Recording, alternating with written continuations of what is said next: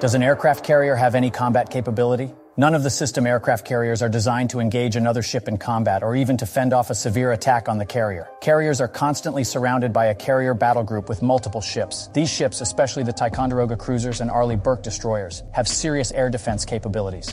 But the carrier does have defensive weapons, mainly in the form of various close-in weapon systems. The Mk-15 Phalanx is a gun-based close-in weapon system to defend military watercraft automatically against incoming threats such as aircraft, missiles, and small boats. The Serum combines the radar and electro-optical system of the Phalanx CIWS Mk-15. Block 1B with an 11-cell RAM launcher to produce an autonomous system that does not need any external information to engage threats. They are not designed to defend the carrier from a direct attack, but rather to stop what few missiles make it past the gauntlet of layered severe defenses of its escort battle group.